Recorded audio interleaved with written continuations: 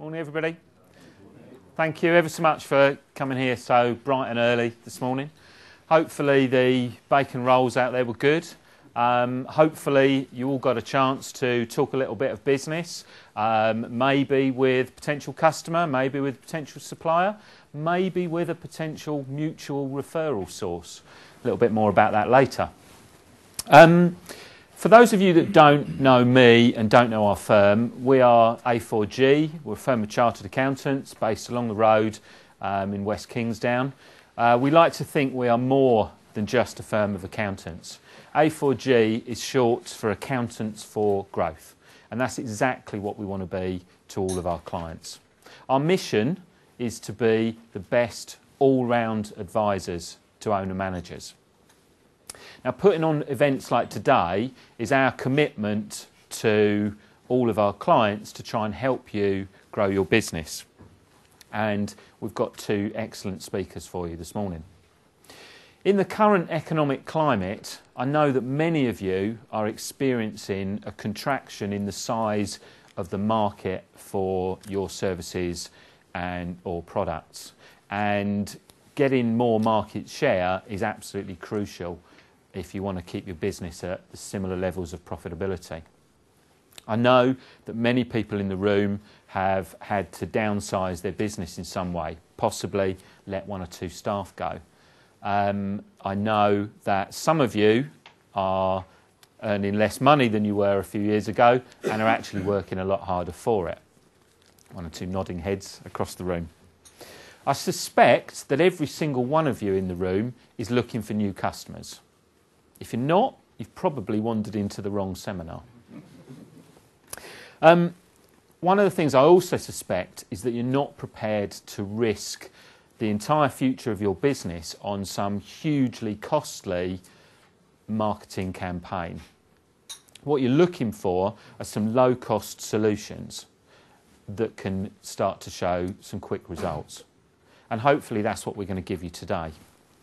Now, in about 25 minutes, Chris Ballman, who's top sales trainer and consultant, will be speaking.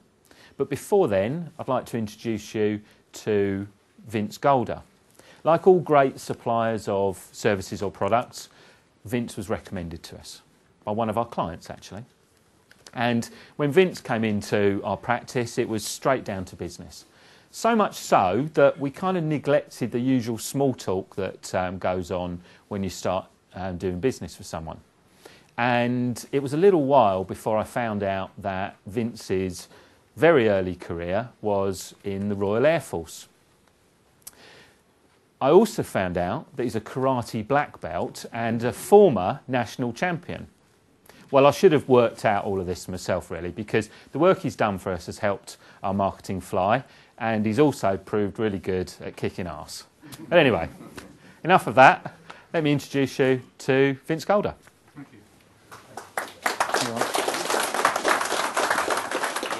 Good morning, ladies and gentlemen, and thank you, Malcolm, for your kind words. Malcolm never ceases to impress me. Apart from being a great chap and top professional, runs a very successful company, he's also an excellent sportsman, and he plays his share of squash and golf as well. And he actually got a hole-in-one a couple of weeks ago. Yep. That was a witness. And Scott is also a witness to the fact that, you know, it can be quite an expensive achievement, you know, because you've got to go to the clubhouse and, you know, get a second mortgage for a round of drinks.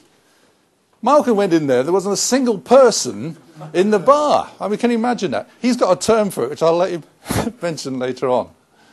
Okay, referral marketing. Just a matter of interest, before I start, it's always useful to know how people get most of their business. And how many of you get most of your business through word of mouth referrals from customers and contacts, etc.? I think we agree that's a majority, okay? 80% of companies get approximately 70% of their referrals, okay, 70% of their business through word of mouth referrals. And I've asked that question to thousands of businesses, and that information is very accurate. When I ask them how they get it, I get the, well, I suppose our customers like us, all the various reasons. But you have to think about it, okay? Two of the best examples I can give, I mean, I'm based in Berkshire, so I don't know many businesses locally, but the two businesses I do know, obviously is A4G and Oliver's Mill from Scott across there. Now, they have got great stories on how they developed their business purely through word of mouth, okay? And particularly Scott, I'm quite proud with his story because he got featured in the Financial Times. They were looking for a story on how companies develop themselves in today's challenging times, and that he's got a 2-page spread in there. I think my name's in there somewhere. But, you know, credit where credit's due. He's got an amazing story. So if you want to talk to Scott later on about how he achieved that. The good news, as I said, 80% of companies get 70% of their business through word of mouth. And the pound for pound, I will challenge any person, against any other traditional marketing, like advertising or direct sales, not direct sales, sorry, Chris, direct mail and those type of things. Pound for pound is the most powerful form of generating new business, okay? When you think about word of mouth and how it happens, obviously you've got a happy customer talking to people that they know, and the prospect comes to you. Now, to me, that's wonderful. You haven't had to make any cold calls. You haven't had to do any promotion. That prospect is coming to you. And because you've been endorsed, okay, you still have to close them, but it's a lot easier. They're more receptive to your, what the reason why they should do business with you. And not only that, you tend to get a better, get a price. You can negotiate a better price. If you phone somebody up cold and you try and negotiate a price, it's a lot harder than doing it to somebody who's been referred to you, okay? And they're easier to close, they're easier to meet. The big thing that you do get, though, is not only do you get a new client or you get a new customer, but you get a new source of referrals, okay? And if you look at the bigger picture, if you look after that new client or a new customer, and you develop a relationship and you do all the things that I'm going to talk about later, then you're going to get a phenomenal potential for future growth. Okay? Also find out referrals make quicker buying decisions, which is quite useful.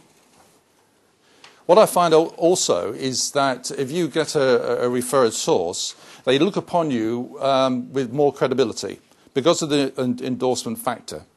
Okay? And that goes a long way.